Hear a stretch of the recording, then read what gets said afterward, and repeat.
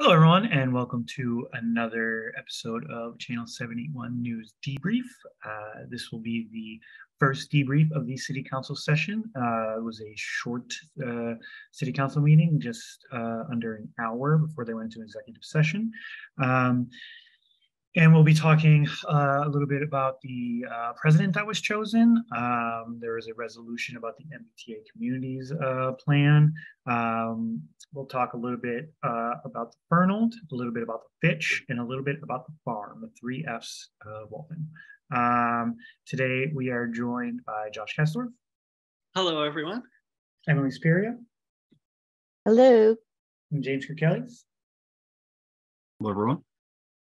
And so the first thing, mostly just to gloss over, is the fact that I was wrong in my prediction. I predicted last week at our session wrap up that John McLaughlin would ascend to the throne of presidency. No one else agreed with me, and you were all right. Kathleen B. McMenimen became city council president once again for her second term. It's not surprising at all. She's well liked as the president. She runs a pretty good meeting. She's been on there for 40 years.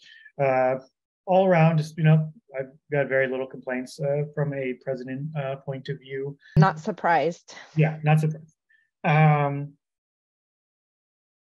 John McLaughlin as well, VP, continuing. Very little. We'll get the committee assignments where the city councilors sit in, as well as the committee chairs as well. Generally, people that aren't me aren't interested in committee chairs because it's like really not that important, but it is an election year and people will use those titles while they knock on doors. So I am curious who actually gets those chairs. It should be noted that every time a campaign happens, we're like, oh, email the committee of so and so, and it shows all the list of the people that are committee. It should. I like reminding people that anything that goes from a committee to the full council, which is everything goes from needs a vote at a committee, and then that vote is voted on in the full city council.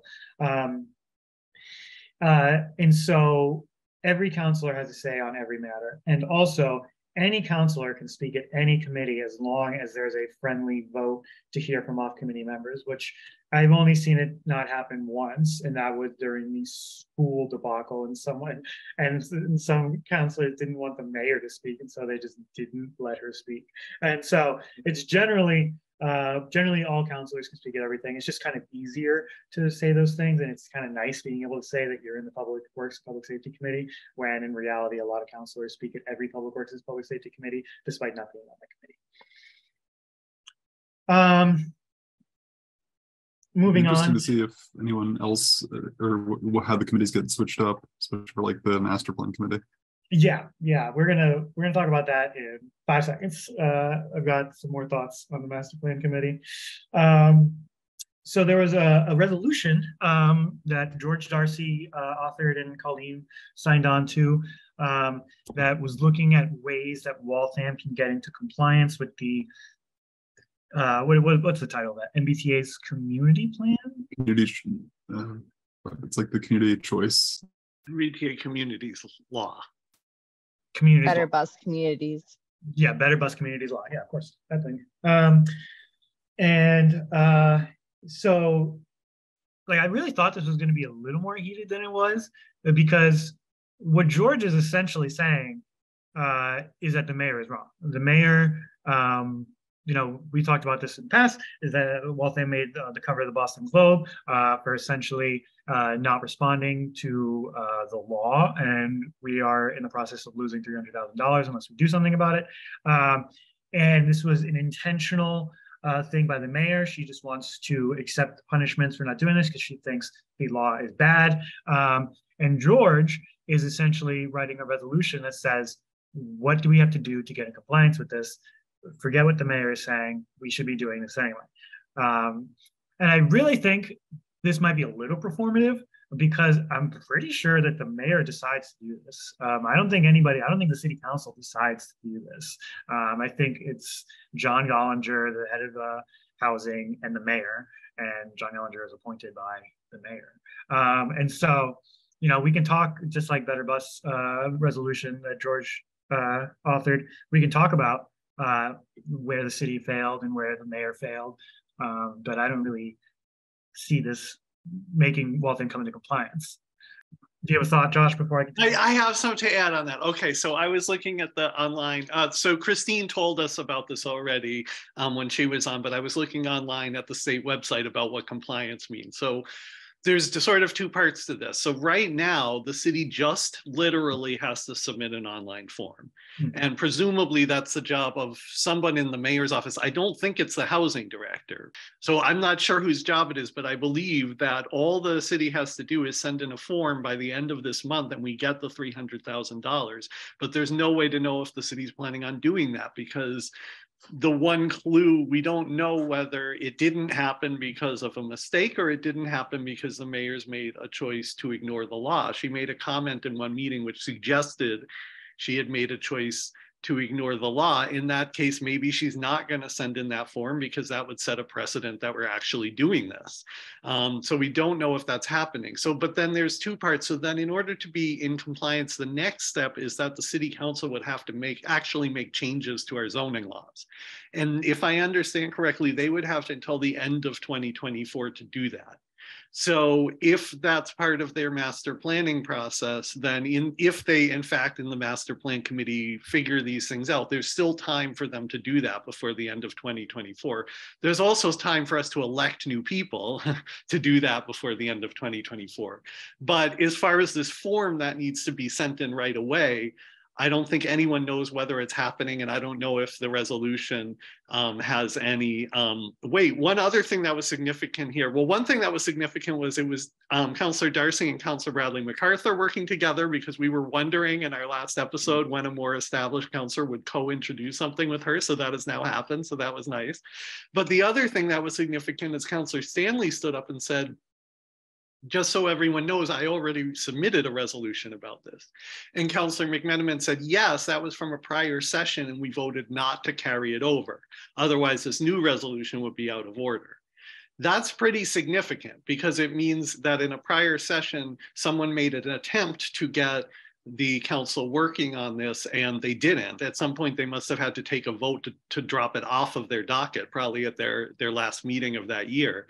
And so, that's another clue that the city is choosing to ignore this, that it wasn't a mistake about just not submitting a form. So I think actually how the city council mechanics work is that at the end of the session, you have to vote on what you would like to carry over, not what you would like not to carry over. So I think what happened was that piece of that resolution or ordinance or whatever Tom Stanley submitted, was probably a resolution, is that it wasn't carried over. So not necessarily voted down, but not voted through. It also couldn't have been filed. I don't remember. Apparently I was watching city council at this time because it was only a couple of years ago, but I honestly don't remember this resolution.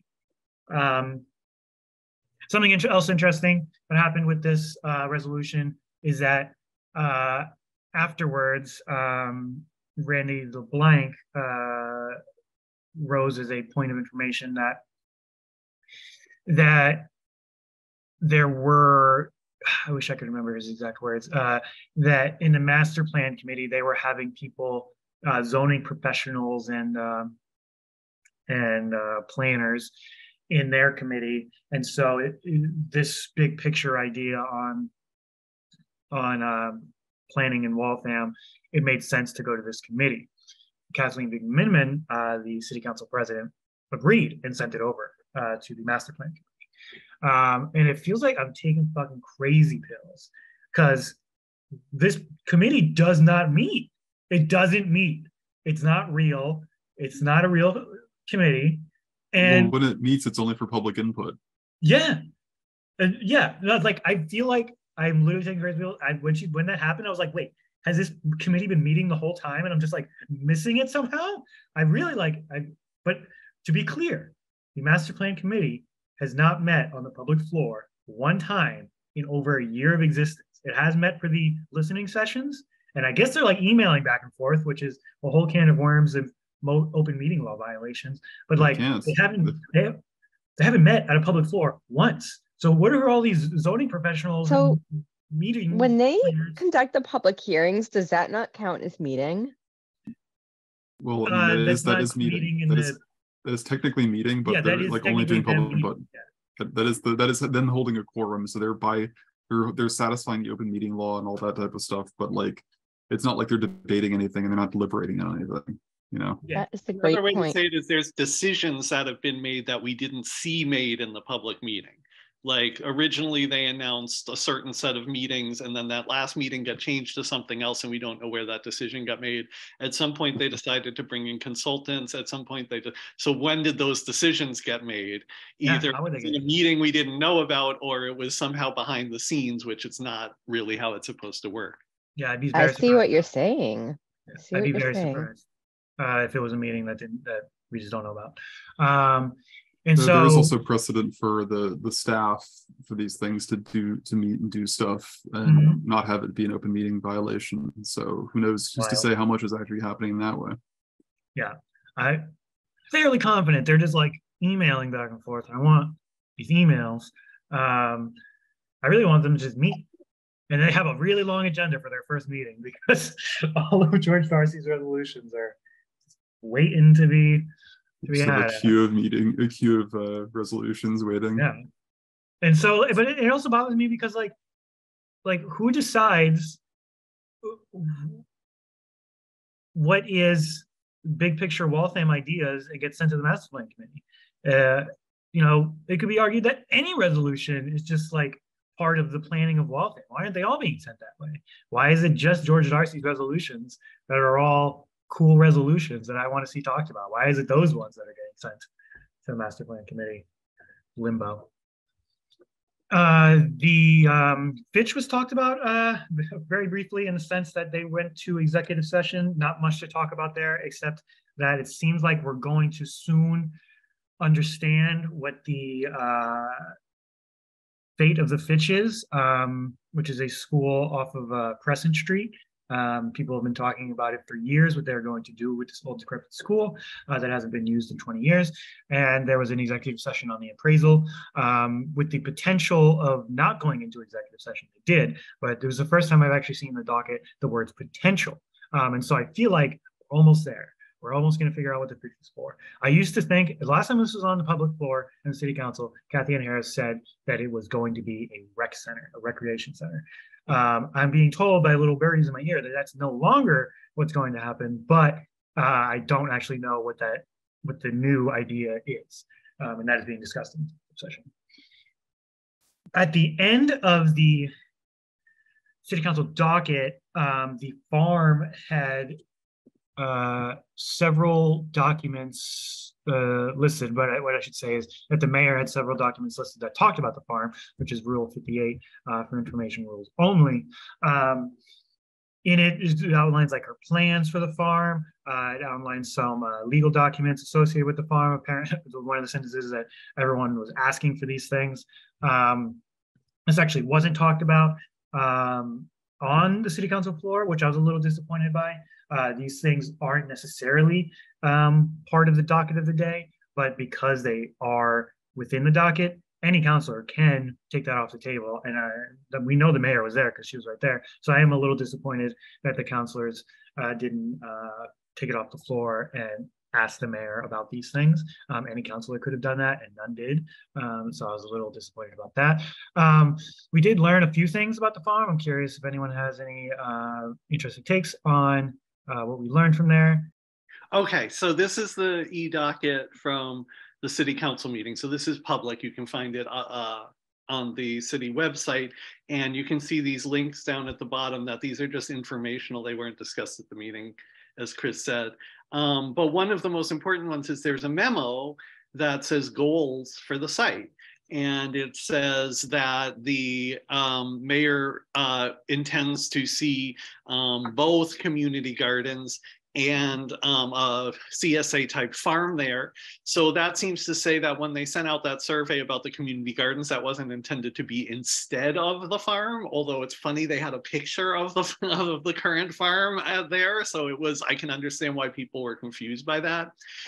There was someone who, when these documents came out, there was someone who posted them on Nextdoor with an introduction, kind of like all those people who doubted the mayor and her intentions have been proven wrong. She didn't say it exactly like that, but something like this, you know, putting this out there as sort of disproving all the misinformation that was out there. And you remember when we talked about this last, it really bothered me that there were these claims of misinformation, but we didn't know exactly what it was.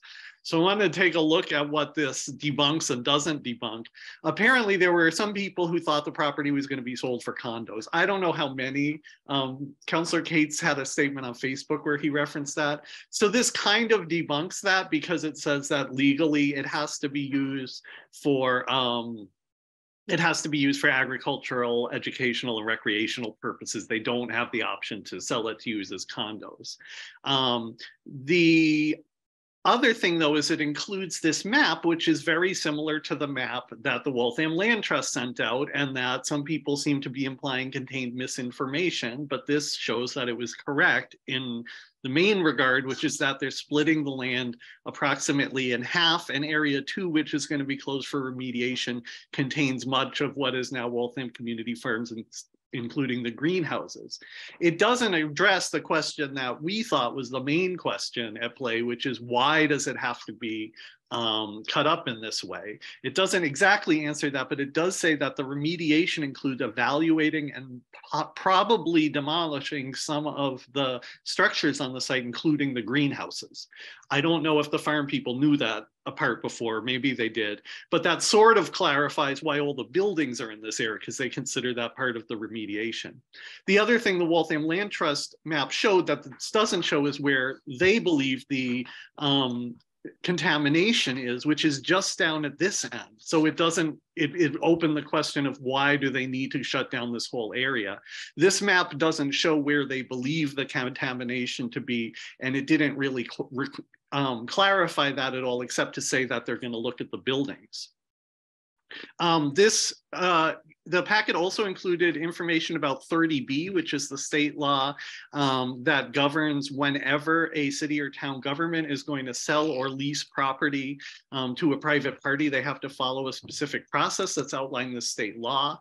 It does appear that it applies to this case because we're trying to do a lease for them. So if anybody thought that the mayor was being capricious in requiring this process, it kind of debunks that, but I don't know if anyone actually said that. It does seem like this process is legally required to do a lease, and we don't necessarily have to give the farm a lease in order for them to use the land. Like UMass, for example, had a license agreement, but my understanding, and Emily may know more about this, is that the farm wants a lease because they need that to have the security that they're going to be there for a certain amount of time. So we do need to do this 30B process.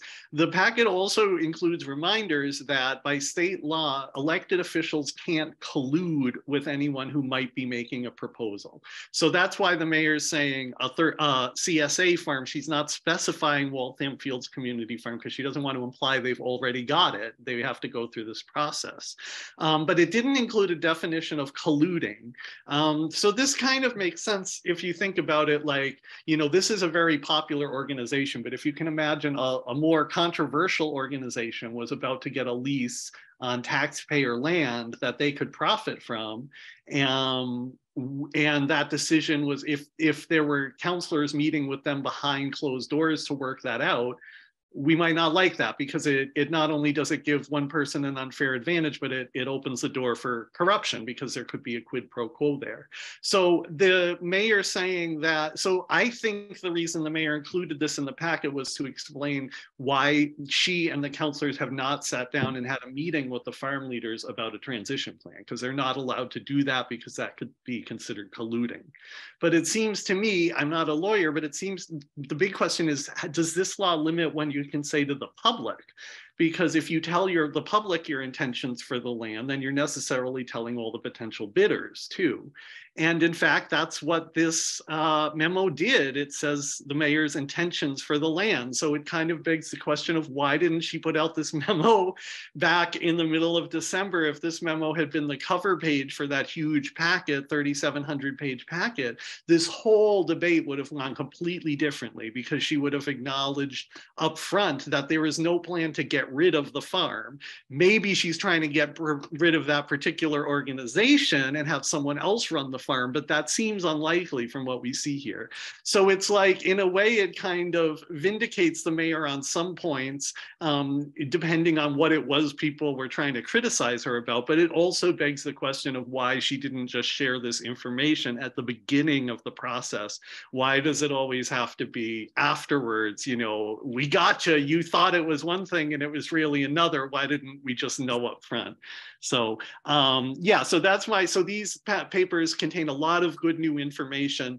I don't think that they really vindicate or debunk anything that was being said about the farm, except for the people who said she was going to sell it for condos. I think that it debunks that. And so I'm still curious, what was the misinformation that councilors were seeing? I don't think I think what they mean is that people were ascribing a motive to the mayor. They thought she wanted to get rid of the farm, but that's not really misinformation. That's an interpretation of her actions. These papers are very interesting, but I don't think that they really prove that there was misinformation out there. I think there's just one more issue we have to talk about tonight for the show, which is there's a meeting coming up next Thursday, a public hearing of the Conservation Commission to discuss the mayor's recreational plans for the Fernald. So I think that's an important meeting, and I just wanted to catch people up. We've talked about this on the show before, but about a year ago, there was another public hearing on this same recreational plan, and it was sponsored by the Recreation Department. And the point of the hearing was for people to give comments on the specifics of this recreational plan. They had an engineer there to discuss it. But many people showed up to the meeting, and almost all of them wanted to talk about appropriately memorializing the land or other uses of the land other than recreation. And so that could happen again at this Conservation Commission meeting, because I assume that the Conservation Commission is expecting to look at this strictly from a conservation point of view. But the problem is that part of this recreational plan includes a memorial, and it's not clear if that is the only memorial for the whole Fernald, which is a really important part of history that needs to be memorialized appropriately. It's not clear who came up with the design for this memorial, and if anyone from the disability community was involved in that. The Conservation Commission probably is not expecting to talk about this issue, but the problem is the Historical Commission does not need to approve this recreational plan, because apparently what I found out is there were historical restrictions on some parts of the property, but this isn't one of them. Also, the mayor needs approval from the Historical Commission to knock down buildings, but this doesn't involve knocking down buildings. So it won't be approved. It won't be reviewed by the Historical Commission. It won't be reviewed by the Disability Commission. It won't be reviewed by anybody who is qualified to say if this is appropriate. Is this an appropriate memorial? So I think what may happen is people are going to show up at the Conservation Commission and ask them to either vote no or put off a decision on this till we get some assurance that there will be an appropriate plan to memorialize this space. And this is just one part of the property. There are other things going on other parts. I know that the Historic Commission approved converting one building on the site into, I think, 2 units of housing, and that's already underway. So there's lots going on at the site, and this is very similar to the controversy with the farm and the field station, because we don't know what the mayor's intentions are. So we can come in and complain about what her intentions are, and then she might come back later and say, no, I was never going to do that. But that's basically the problem here, is that different committees are being asked to approve different parts of the plan without knowing the whole plan and whether it's appropriate from the point of view of memorializing that site. So if this is an issue you follow, the Fernald, if this is something that's important to you, may want to show up at that meeting on Thursday. It's going to be on Zoom, and the Zoom link is supposed to be posted on the city website 2 days before the meeting. Did anyone have any more to say on that? I just urge people to show up if they'd like to give some input on that matter. I know a lot of people have had some different comments about what's actually on the proposed plans. So definitely looking forward to hearing what people have to say. Yeah, thank you. So, I mean, it says on the plan that there's a memorial and there'll be historic information on the site, and it says there's a Braille wall. And I don't know if a Braille wall means there's a wall that says the same historical information on Braille, or if that means it's a wall that like sighted kids can put on a blindfold and try to find their way around the wall. Either way, that seems like a really inappropriate memorial for an institution for people with intellectual disabilities. But my opinion doesn't matter. The point is that somebody who can speak for the disability community has to be involved in this. And it looks like the process currently does not allow for that. So it may be a frustrating meeting with the Conservation Commission, because there may be people there to try to just shut down this process because it's going in the wrong direction. All right, any other issues I'm forgetting about? Thank you guys. Thank you so much, Miriam and Zoe, for coming on the show. Those were really great interviews. Thank you to Chris for setting those up. And we will hopefully see many of you at our event next Wednesday night. We'll see you there. Thanks a lot, everybody. Bye-bye, everyone. Cheers. Take care.